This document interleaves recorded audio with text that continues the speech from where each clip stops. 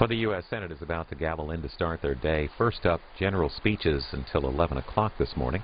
More work is expected on fiscal year 2012 defense programs. The final vote on the measure is possible later today. And now live to the Senate floor here on C-SPAN 2.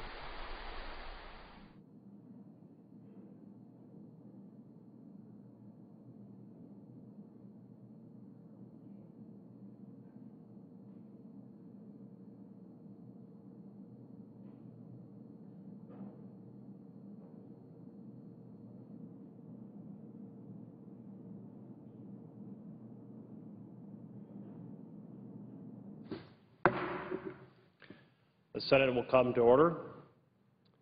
The chaplain will lead the Senate in prayer.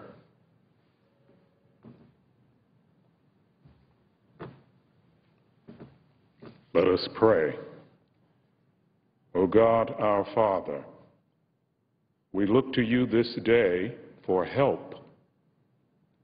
Without your help, our senators can see the ideal but cannot reach it. They can know the right, but cannot do it. They can seek the truth, but cannot fully find it. They can recognize their duty, but cannot perform it. Empowered by your might, help them to reach beyond guessing to knowing, and beyond doubting to certainty regarding your purposes. We pray in your loving name. Amen.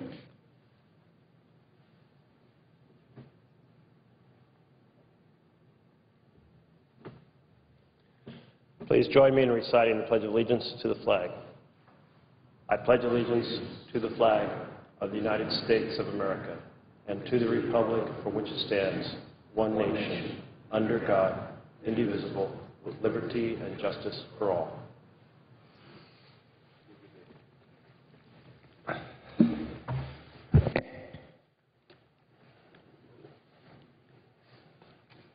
The clerk will read a communication to the Senate. Washington, D.C., December 1st, 2011. To the Senate, under the provisions of Rule 1, Paragraph 3 of the Standing Rules of the Senate, I hereby appoint the Honorable Jeff Merkley, a senator from the state of Oregon, to perform the duties of the chair. Signed, Daniel K. Inouye, President pro tempore.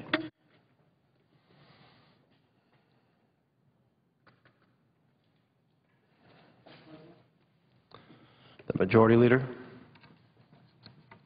Following leader remarks, the Senate will be in morning business till 11 a.m. this morning. Following that morning business, Senate will resume consideration of the Defense Department Authorization Bill. This will be a post-cloture debate. We expect complete action on the defense bill today. We'll give everyone as much notice as we can when we have votes that are coming. Additionally, yesterday I filed cloture on a motion to proceed to S-1917, middle class tax cut. If no agreement is reached, this vote will be tomorrow morning. There are 6 measures, Mr. President, at the desk due for a second reading.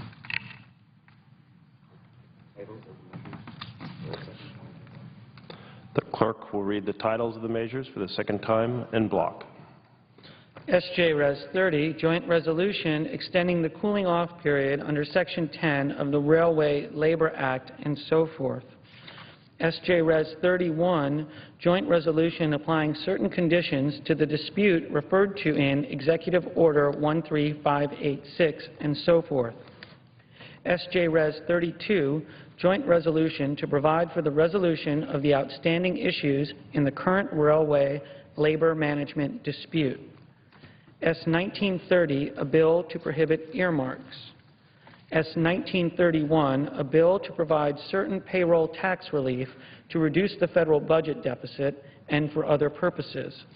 S-1932, a bill to require the Secretary of State to act on a permit for the Keystone XL pipeline. I would object to any further proceedings in regard to these matters. Objection having been heard. The measures will be placed on the calendar. Mr. President, I ask unanimous consent that Tiffany Griffin, who is a fellow in Senator Bingaman's office, be granted floor privileges during today's session of the Senate. Without objection. I also ask unanimous consent that Roger Yang, a member of Senator Merkley's staff, be granted floor privileges today. Without objection. Mr. President, yesterday on the Senate floor, my friend, the Republican leader, said he supports an extension of payroll tax cut that was enacted last year. There's been an extreme change of heart here on Sunday shows. The assistant leader, my friend, the junior senator from Arizona, said Sunday, not a chance they would work to extend this payroll tax cut. And then as late as Tuesday, my friend, the Republican leader, said that it wouldn't do a thing to help the economy. So obviously there's been a change of heart since then by the leaders of their Senate Republicans. But I noted yesterday that my friend was very careful to say only that he supports existing cuts, not that he supports our plan to cut taxes for 160 million American workers in every business in the country. And last night I found out why. I was disappointed to see Republicans' alternate proposal was actually a backdoor route to protect the very rich while shortchanging the middle class and small businesses. Should we be surprised at this, Mr. President? That's what's been going on this past year. Our proposal would provide relief for working families and expand existing tax cuts to benefit businesses. The Republican proposal rejects this new tax relief. It doesn't provide a penny of additional tax cuts for working families. And it does nothing for small businesses, the job creators Republicans claim to care so much about. They seem to think that our plan to put $1,500 back into the pocket of every American, with rare exception, and give small business the boost they need to hire new employees goes too far. They're willing to fight for ever deeper tax cuts for the wealthy. But when it comes to the middle class, Republicans here in the Senate, not Republicans generally, but Republicans here in the Senate, believe the status quo is good enough for struggling families. The Republican plan goes directly against the budget agreement we reached in the summer, the so-called Budget Deficit Reduction Act, where we raised the debt ceiling, and those things that took 3 months that we worked on.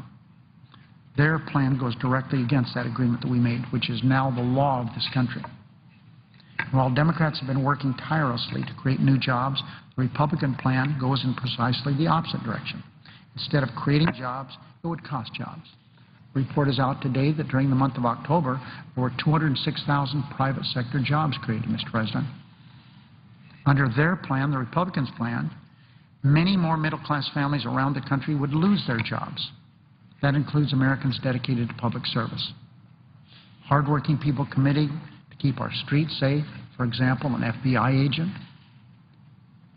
drug enforcement officer, food safety workers, highway construction workers. They want to devastate those folks. That's how they want to pay for this tax cut. It's not anything that's going to help the economy. It hurts the economy. They're going after jobs that we need so desperately. Do the Republicans really believe, I guess so, because that's what their legislation is all about, that the way to revive the economy is to lay off more FBI agents or fire more Border Patrol officers? These cuts won't revive the economy. They'll only slow it down and cost even more jobs. But remember, the role of the Republicans here in the Senate is to defeat Barack Obama. It doesn't matter what it does to middle-class families, obviously. While targeting the middle class, Republicans propose to do nothing to cut back on excessive subsidies for many large corporations that benefit from government contracts. Mr. President, this is almost hard to comprehend. During the Republican, it started, and it's, boy, I'll tell you, it caught fire during the Republican control of the presidency. Government contractors. There are more than 5 million of them. And they propose, the Republicans propose to do nothing to cut back on excessive subsidies for many of these large corporations that benefit from government contracts. Employees at some of these taxpayer-supported corporations are being paid more than $700,000 a year, while many public servants struggle to make ends meet. The Republicans want to whack these people who work to keep us safe in many different ways, while they let these people go untouched. The Republicans are uninterested in going after these high-income earners. As usual, the only real target of this Republican meat axe is the American middle class. It's wrong. Americans believe across the country that the middle class is hurting. And, Mr. President, I've said, I'll say it again, the only people in America who believe that the richest of the rich shouldn't contribute just a little bit to help our economy are the Senate Republicans. Republicans outside this body don't feel that way. America's middle class has been hurting for a long time. They're the people who are struggling. They're the ones who need help, not these multimillionaires and not large, profitable government contractors. So, Mr. President, the Republican proposal is unacceptable. It won't pass the Senate. We can do better, and we must do better. With this, Chair announce the business of the day.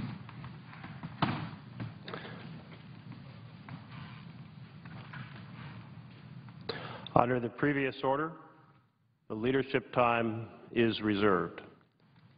Under the previous order, the Senate will now be in a period of morning business until 11 a.m., with senators permitted to speak therein for up to 10 minutes each, with the time equally divided and controlled between the two leaders or their designees, with the majority controlling the first half and the Republicans controlling the final half.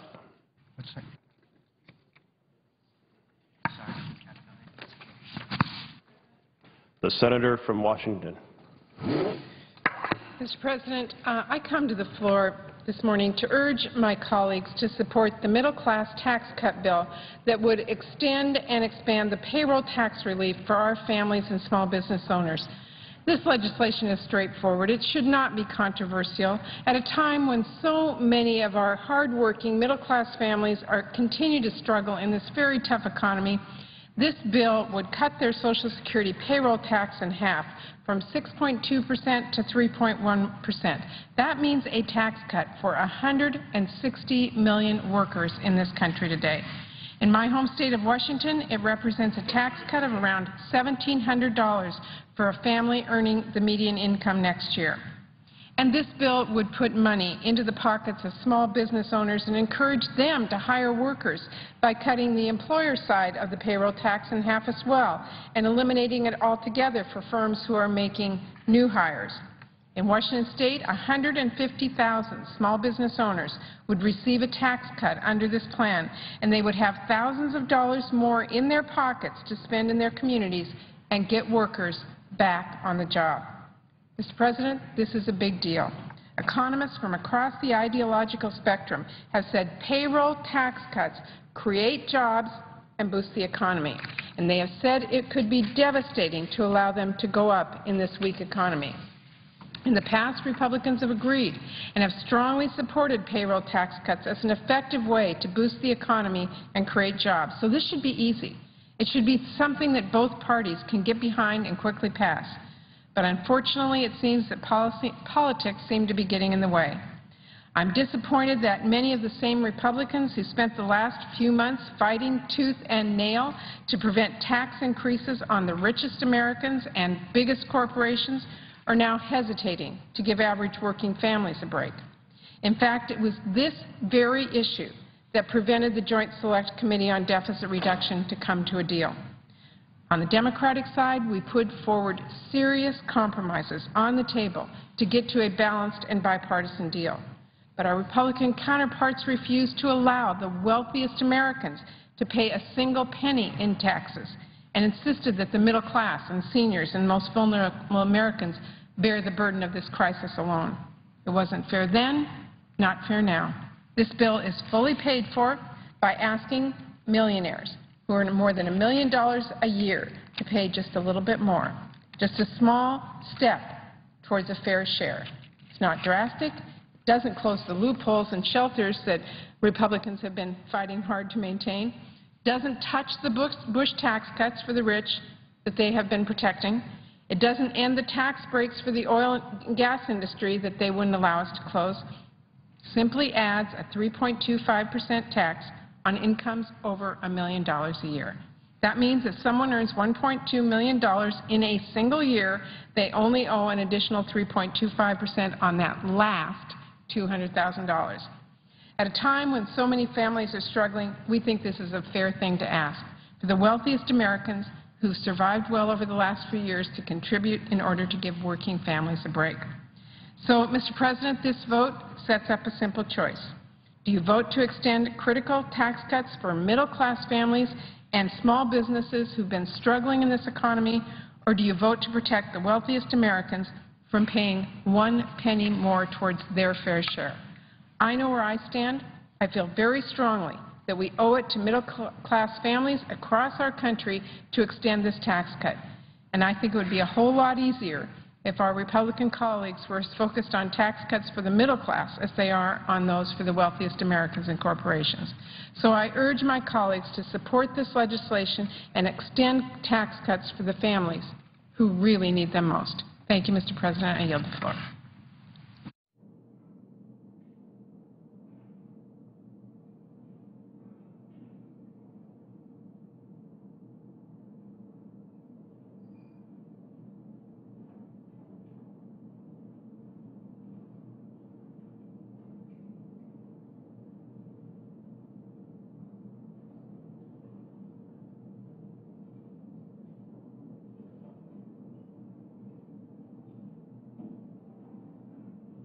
Mr. President.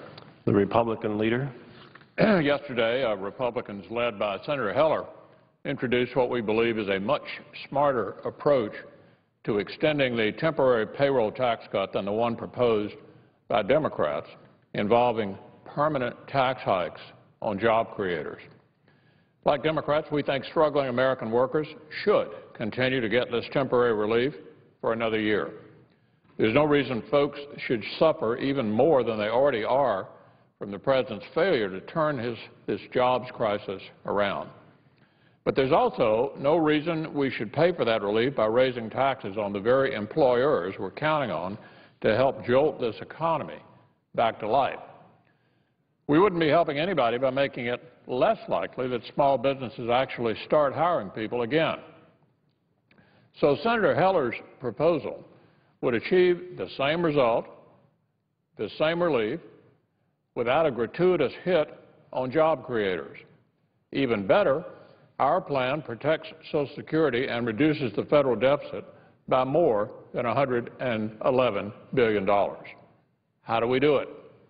Well, consistent with the recommendations of the bipartisan Simpson-Bowles Commission, our payroll tax plan would institute a 3-year pay freeze on federal civilian employees, including members of Congress.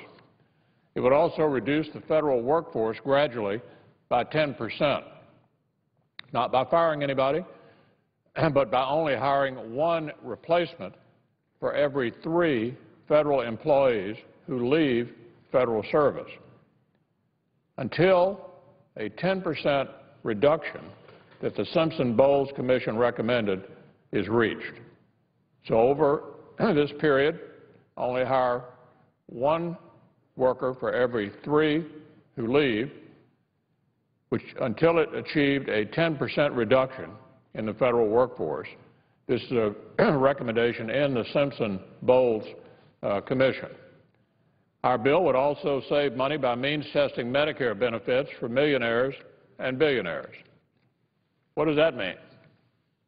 Well, one of the things the economic downturn of the past few years has revealed is that a lot of people out there are getting a pretty good deal from the government at every level, all on the taxpayer's dime.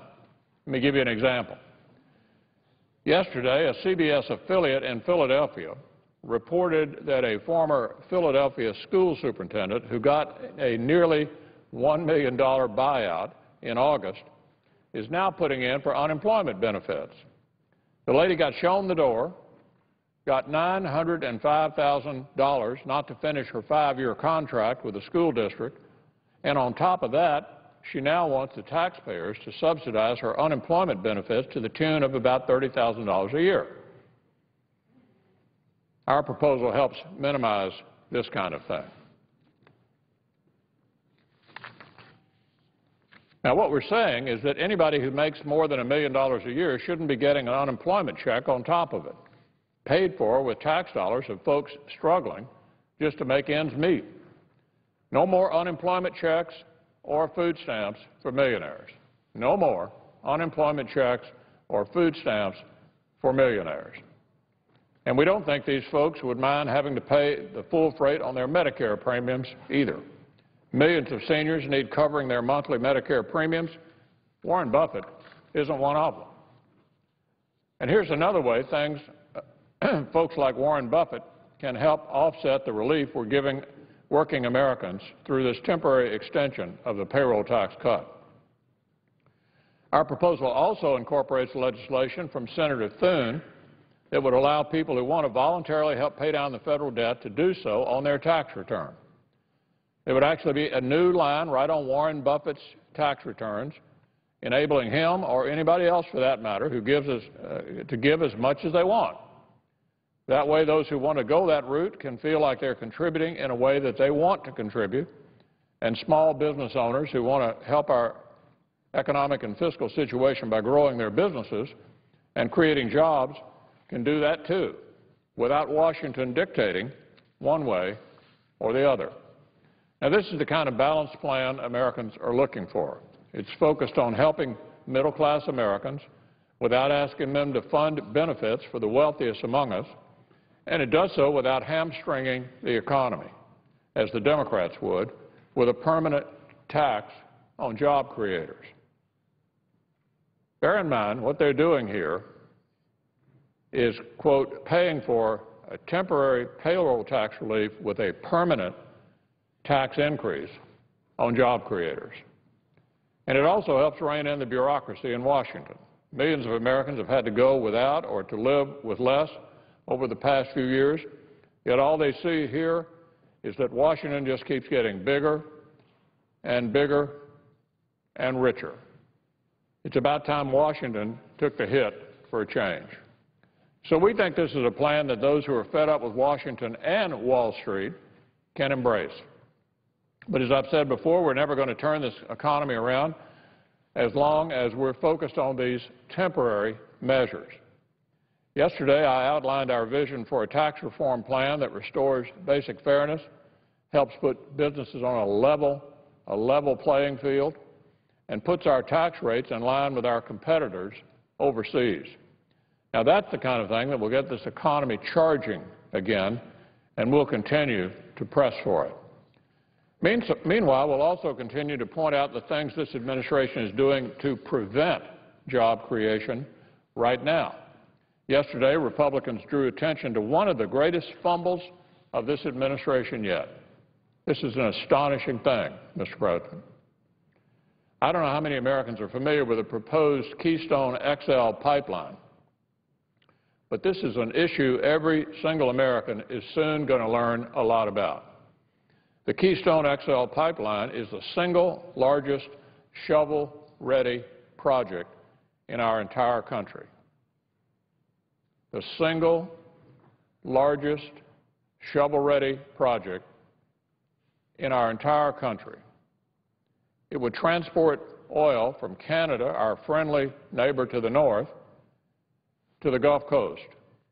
It is privately funded, so it wouldn't cost the taxpayer a dime. And we're told that its approval would lead to the creation of 20,000 jobs, not some other time, but immediately, right now. This project is enormous. It is a huge job creator, and it's ready to go. Labor unions love this project. Folks in the heartland love this project. The Chamber of Commerce loves this project. But here's the problem.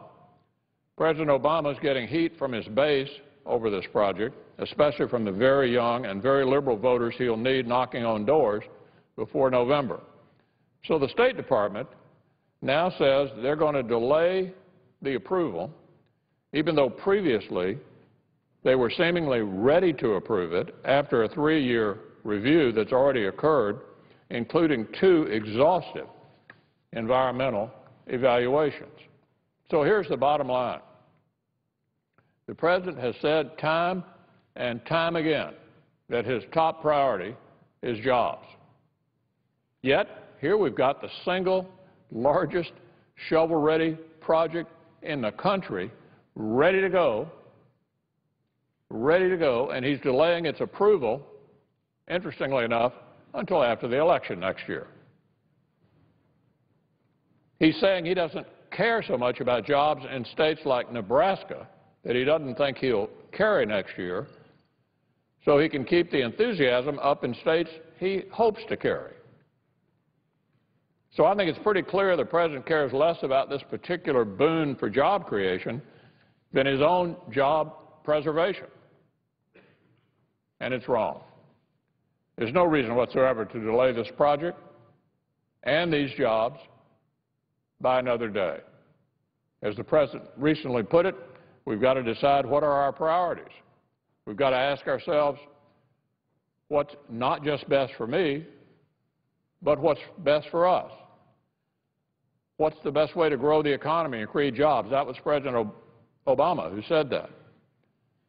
And that's why Republicans are proposing legislation today that would require the President either to approve this massive job-creating project within 60 days or to explain clearly why he doesn't think it's in the national interest to do so. Give the President 60 days, not after next year's election, but 60 days to decide why this shouldn't be approved and explain it to us. We think the people who want to start hiring deserve action or a straightforward explanation from the President himself as to why he opposes it. Get this pipeline going right now, Mr. President, or get out of the way.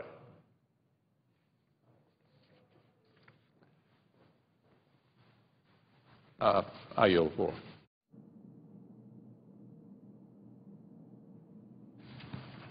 Mr. President. The Senator from Pennsylvania. Thank you, Mr. President.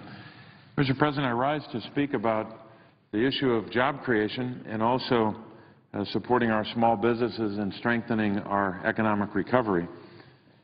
One of the fundamental questions that I've been asked in Pennsylvania, and I think most senators on both sides of the aisle have been asked repeatedly, not just in the last couple of days or weeks, but for many, many months now, is a very fundamental question. What are you doing as a member of the United States Senate to create jobs, or to at least create the conditions under which jobs will be created? What are you doing in your votes, in your advocacy, in your fight in Washington for jobs? What does that mean?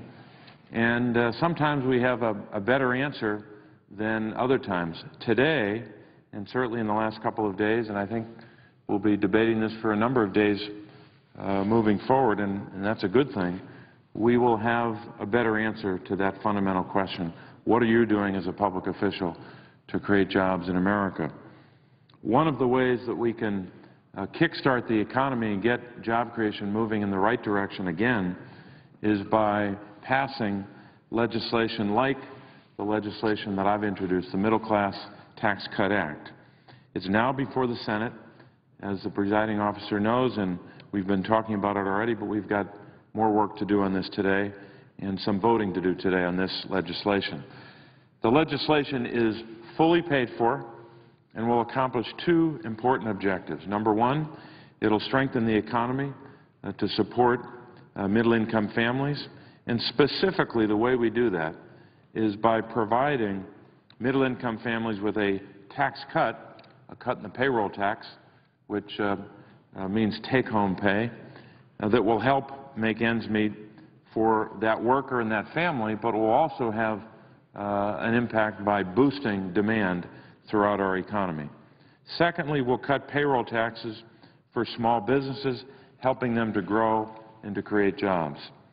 Here's what most people are confronting. Not just the big numbers, more than 14 million people out of work across America.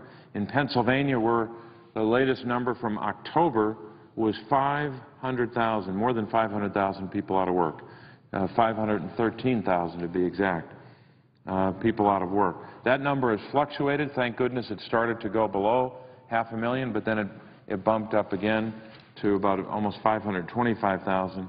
So it's away from that number. But when 500,000 people are out of work in the state, you can just imagine the hurt that families are feeling, the lives of struggle and sacrifice in our midst. And that's why we've got to do something to jumpstart the economy and to create jobs. I think the American people also want us to do this in a bipartisan way, and we can and we should. We came together at the end of 2010, passed a tax bill which was bipartisan. There are elements of that bill that one side and the other did not like, and vehemently so, but we came together in a bipartisan way to pass a tax bill at the end of last year. We need to do the same thing on a payroll tax cut. So we need to work together, Democrats and Republicans, and get a result for the American people. And this is something we can do right now. Not 6 months from now, not a year from now, right now to help our families and to create jobs. And there is broad agreement that more needs to be done to support the economic recovery. We've got to create more jobs. We've got to kickstart the engine of economic growth.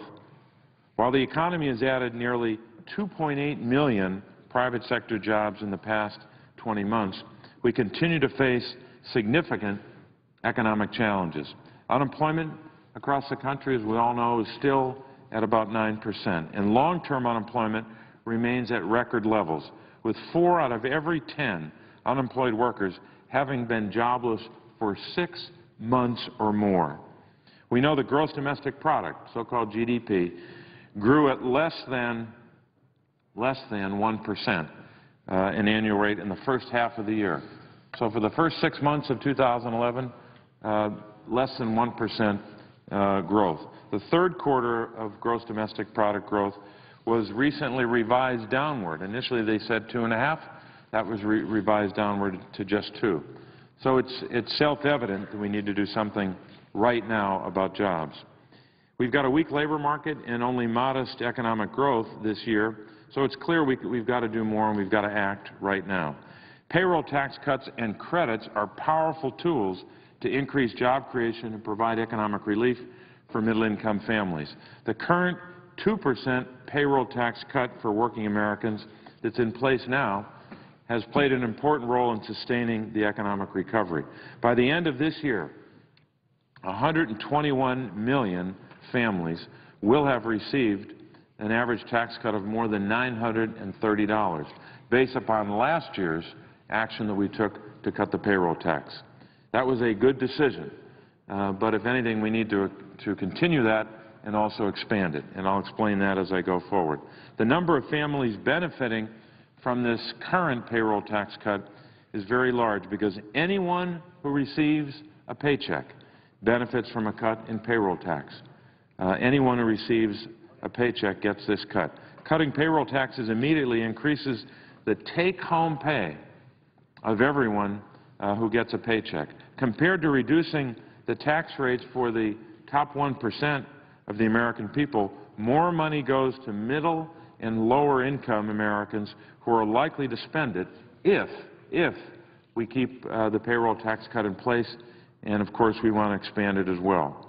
This additional spending that goes into the pockets, because take-home pay is greater, people have more money in their pockets, and as I said, more than $930 this year, this additional take-home pay will result in more spending. When we spend at that level, and a lot of families are spending more, especially in the holiday season, that boosts demands for goods and services, and that leads to job creation. This is not theory. This is not some untested theory or hope. We know that this works. We did it in 2011. We've got to do more of it in 2012. The employee side of this, and I'll divide this into employee and employer for a second. The employee payroll tax cut expires at the end of this year, as I mentioned. Without congressional action, Employees' share of the payroll tax will return to 6.2% of earnings, up from the current 4.2 level. So you've got a payroll tax that's been cut from 6.2 to 4.2. That's in place. But if we do nothing, if we don't act, if we don't pass an extension of that, that 4.2 will go up to 6.2, and it will be a tax increase for families across the board. If we fail to act, these middle-income families will see their payroll tax cut disappear at the end of this year. Let me say that again. If we don't act by the end of December, middle-income families will lose this payroll tax cut that's in place now. So what does this mean? Well, it means basically losing between $900 and $1,000. And this is take-home pay for workers and their families. And this is a very tough time for those families, as I mentioned before, with high unemployment and so many stresses, economic stresses and pressure on their lives. Families who are already facing both declining wages and stubbornly high unemployment, families who are struggling to pay for housing, make car payments, pay the food bill, paying for college tuition, whatever it is, whatever in their lives it means making ends meet, they're having a terribly difficult time still. Losing this tax cut would also undermine the recovery by reducing consumer spending. Numerous economists and forecasters have highlighted the dangers to the economy of allowing this payroll tax cut to expire. Independent analysts estimate that letting the 2% employee tax cut expire would reduce gross domestic product growth by up to 0.2% in 2012. Mark Zandi from Moody's, in an article from September the 9th of 2011 entitled "An Analysis of President Obama's Jobs Plan," made that same point. You don't continue the payroll tax cut, and you have an adverse impact on economic growth. Goldman Sachs Global Research, ECS Research, had a similar conclusion. So this isn't just about individuals losing a payroll tax cut that's in place now. This is about harming, in a very adverse way, our economy's ability to grow in a substantial way. So let me talk for a moment about the legislation before us, the Middle Class Tax Cut Act that I introduced. First of all, it would... The Senator's time has expired. Let me ask consent for another 5 minutes. Is there an objection? Thank you very much. No objection. Let me talk for a moment about the legislation. The legislation before us, as I said before, would both extend and expand the payroll tax cut that's in place right now. We'd, first of all, for employees, cut it in half. So instead of paying a 6.2% payroll tax, the employee, the worker, would pay just 3.1%. It has a seismic impact on the economy when you do that. $1,500 in the pockets of the average worker in America. 160 million American workers impacted. In Pennsylvania, as much as 6.7 million. So we would not only keep in place the tax cut for workers, the payroll tax cut, but we want to expand it so it's fully cut in half.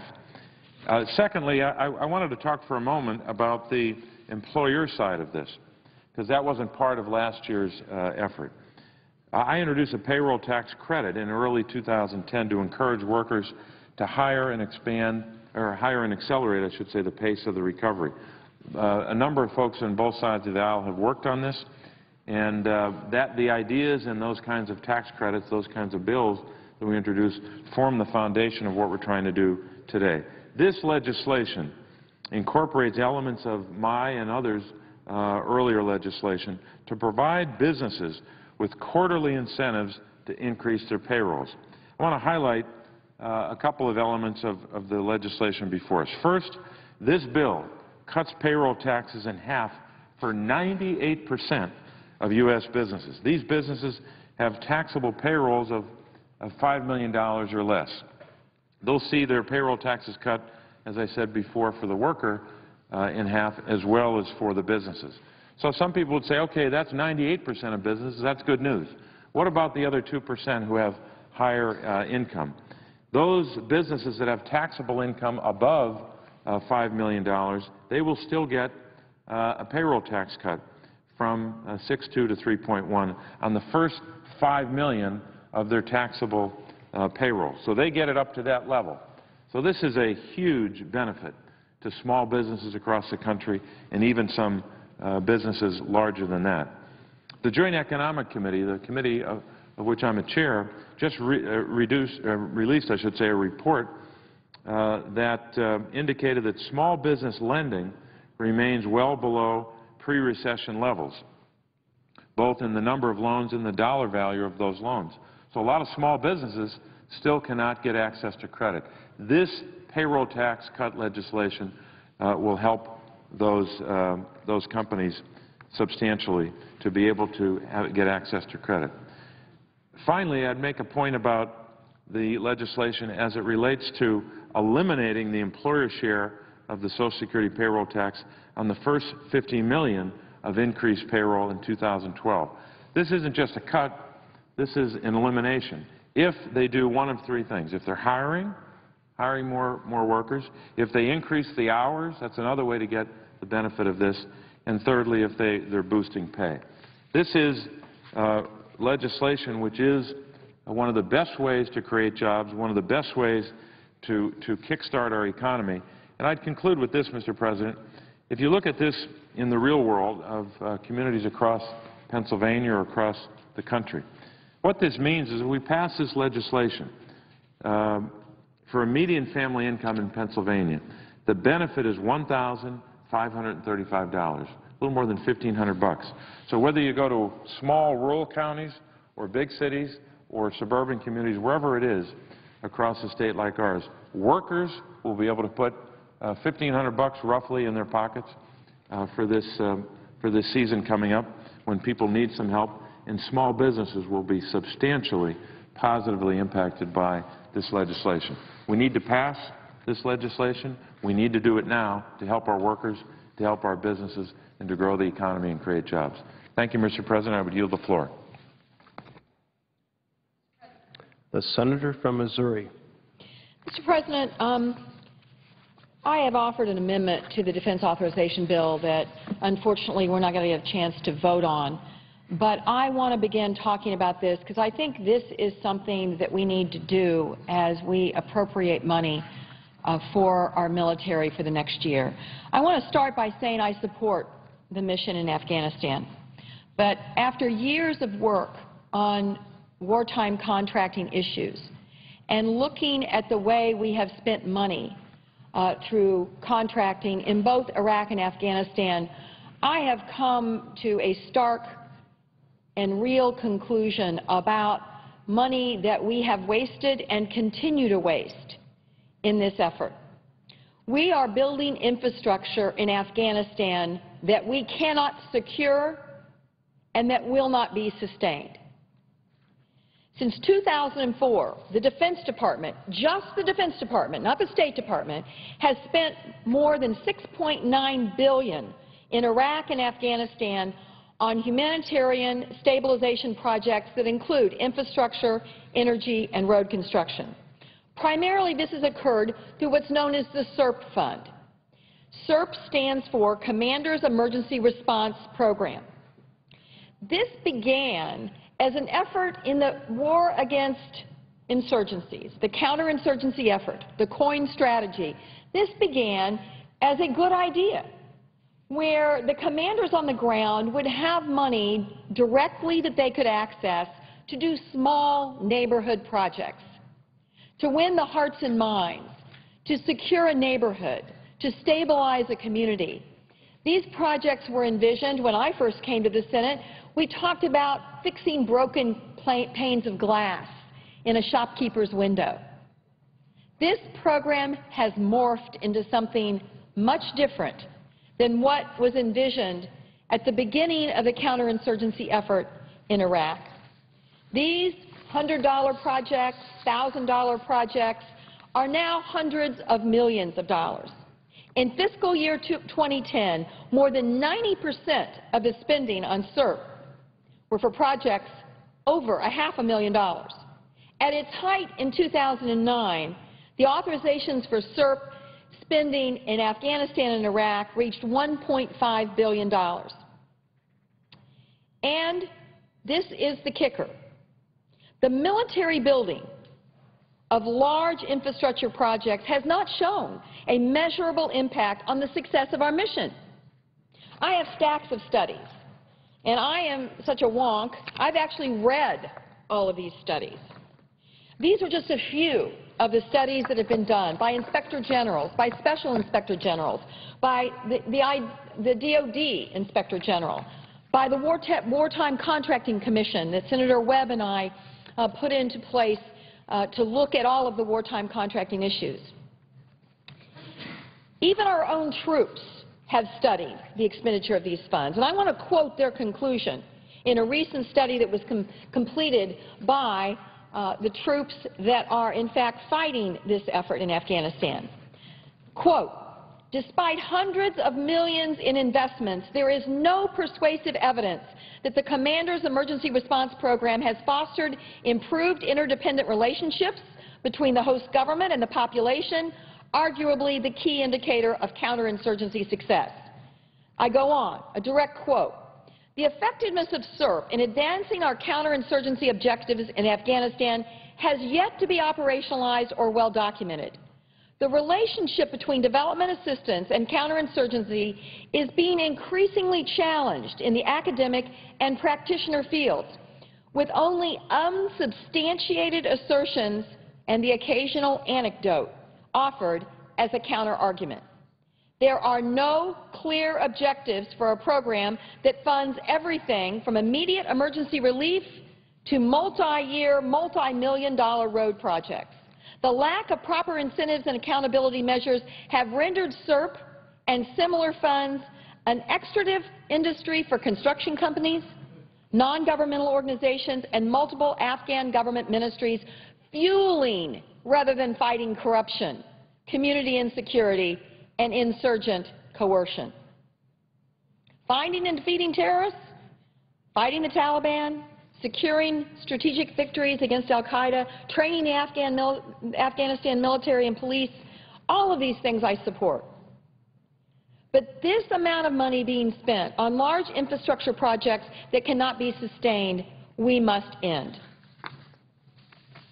In an unprecedented fashion, our military, not the State Department, has embarked upon these massive projects. This year, for the first time in this authorization, there is now a new Afghanistan Reconstruction Fund to get around the limits that have been placed on the size of projects in the SERP Fund. I call this fund the son of SERP. It has now been documented that they want to go even larger and even bigger with these large multi-million-dollar projects. I can't stand by as we spend billions on roads, electrical grids, bridges in Afghanistan, knowing the incredible need we have in this country for exactly that kind of investment. These projects are not being built in a secure environment. We're paying off people to try to keep the contractors safe. And it has been documented that some of that money has gone right into the hands of our enemy. Now, that must be stopped. These projects, in many, if most instances, cannot be sustained. And I can give a number of examples, but all you'd have to do is travel around Iraq and see the empty, crumbling health care centers built with American taxpayer dollars, the water park that is a twisted pile of rubble that is no longer operational, all of the investments that were made in oil production and electricity generation that were blown to bits. I can give specific examples in Afghanistan. How about hundreds of millions of dollars spent on a power plant, the latest technology, dual fuel, and nobody there knows how to operate it, and they can't afford to operate it. So it stands by as an empty, hulking potential generator for backup power while they buy cheaper electricity from a neighboring country. For the first time, the Department of Defense has requested and received $400 million in authorization in this new Afghanistan Reconstruction Fund. We should limit our military to the small projects that SERP was originally intended for. not produce contracts to major multinational corporations. All of these reconstruction funds should be pulled, and my amendment would do just that. We would pull all of this money out, with the exception of projects under $50,000. That would be as much as $700 million that we could immediately put directly into the Highway Trust Fund in this country. And that's what my amendment does. It will transfer that investment from a non-secure environment in areas these projects cannot be sustained to the very needy cause of infrastructure investment in the United States of America. Let's do this. Let's stop these large projects that cannot be secured and be sustained. Keep in mind, as much as $700 million would be pulled, and that is a small fraction of what we're spending in Afghanistan. The authorization for next year is more than $100 billion. So anyone who tries to say this will cripple our mission in Afghanistan doesn't understand the numbers. The monies we're spending in Afghanistan, the vast majority is about personnel to train the Afghan military, to train the Afghanistan Police Department, to fight the terrorists that are there, the Taliban, al-Qaeda in the areas near Pakistan. All of that remains. A very small percentage of this would be pulled, but it should be pulled, and it should be pulled today. And we should take this investment and put it in roads and bridges right here in our country. I hope that this amendment will have success when we look at the appropriations process. I think it's time that we stop this funding and stop it now. And I thank you, Mr. President, and yield the floor.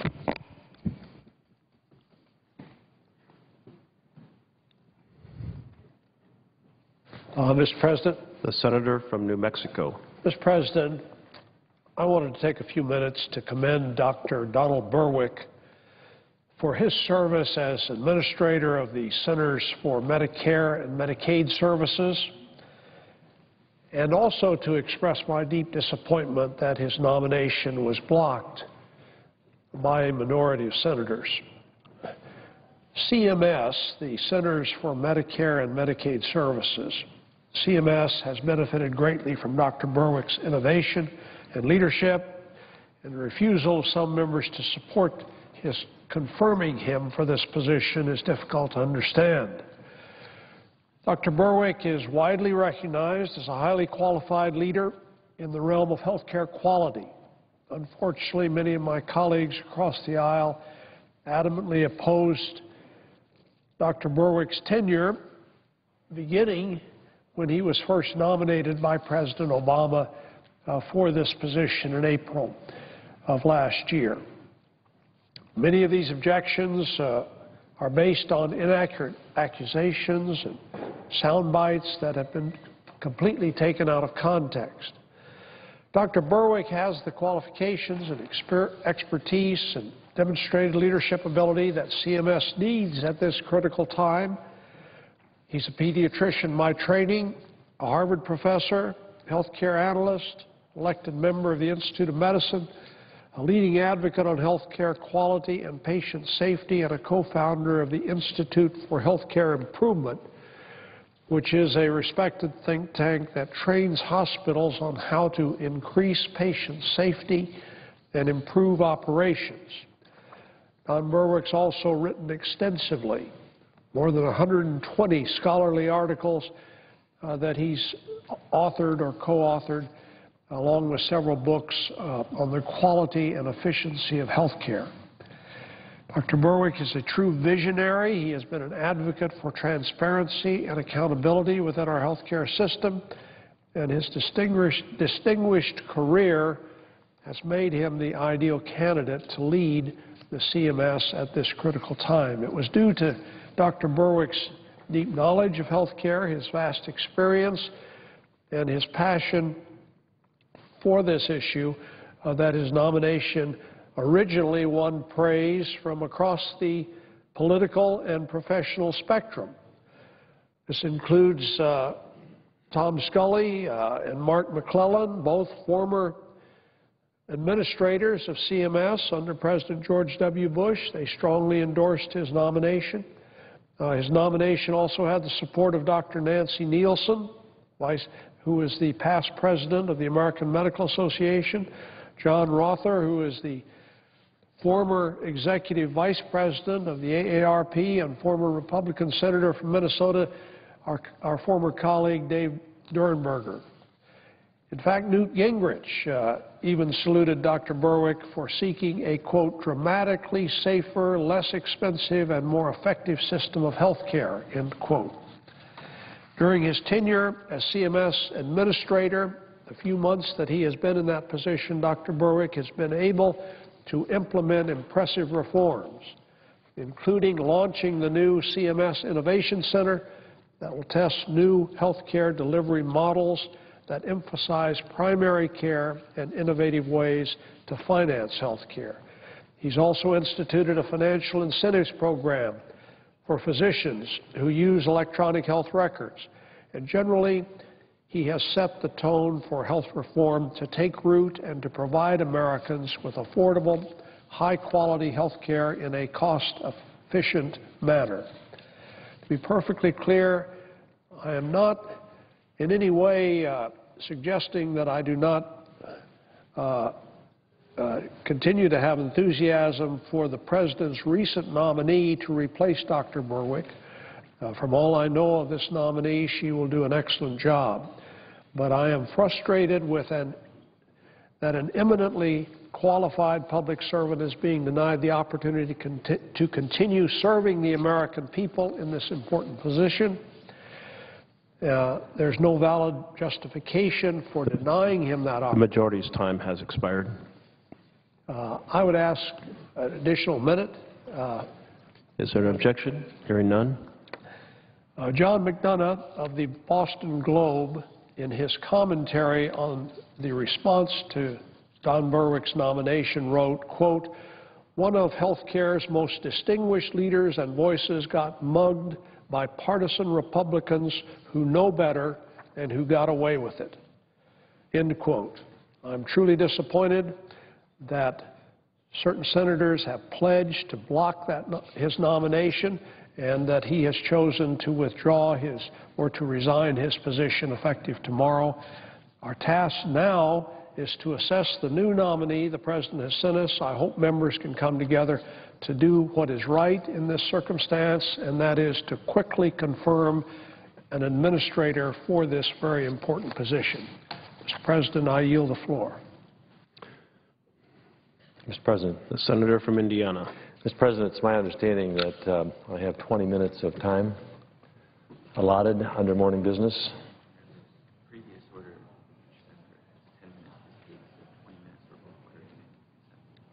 Under the previous order, each senator has 10 minutes to speak.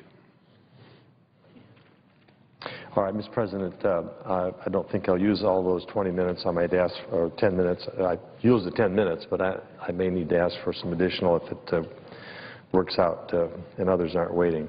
Mr. President, I come to the floor deeply disappointed, like many, over our failure to seize a unique opportunity to put America on a more fiscally sane path for the future.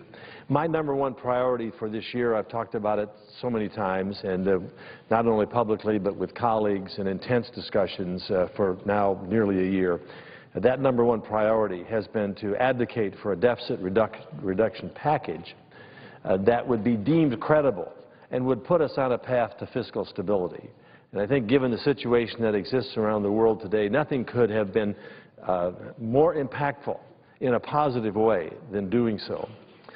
Financial experts agreed, and they have for now years, that we're on the wrong path, that we are spending far too much in relationship to our anemic growth of GDP, that we've staggered along here for 3 years and yet spent an extraordinary amount of money without seeing the economy recover. A number of plans have come forward. Simpson-Bowles was promoted as one of those bold types of plans that could help get us back on this fiscal path to prosperity. As you know, Mr. Bowles was the former chief of staff to our former president, Bill Clinton, and our former colleague, Alan Simpson, put together a package that whether or not you agreed with it, all of it, certainly you could not disagree that this was something that didn't put us on the path that we needed to go. Yet that was rejected out of hand by the White House and others. We've seen the activities and presentations of the Gang of Six, 40-plus senators, including me, joined together in a bipartisan way to urge the President to join us in coming forward with a bold, comprehensive plan. That was rejected. The President's budget was laughed out of this chamber. Not one person, either Democrat or Republican, voted for it. We came far short in August of what we needed to do. I wasn't able to support that particular plan. It did avert a debt limit increase crisis. Nevertheless, that opportunity, which we had with a involvement of both parties to do something truly significant, that was passed over. And so it then fell to the committee of 12, which was called the Super Committee. And many of us, most of us, had input into that in terms of suggestions and what we urged those members to do, and to at least reach the minimum of $1.2 trillion of deficit reduction over a 10-year period of time.